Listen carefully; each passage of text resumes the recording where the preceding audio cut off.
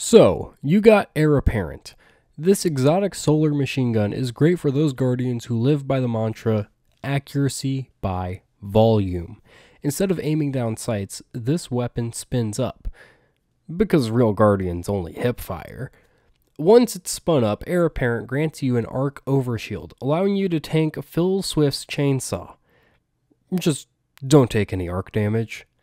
If you use Void 3.0, you become even tankier, and become very hard to kill, especially in Crucible or Gambit. Being that Heir Apparent is a machine gun, you can pair it with Actium War Rig so it auto reloads, and it being a solar weapon means that solar surges will increase your damage. So, get out there and show the cabal who's really thick.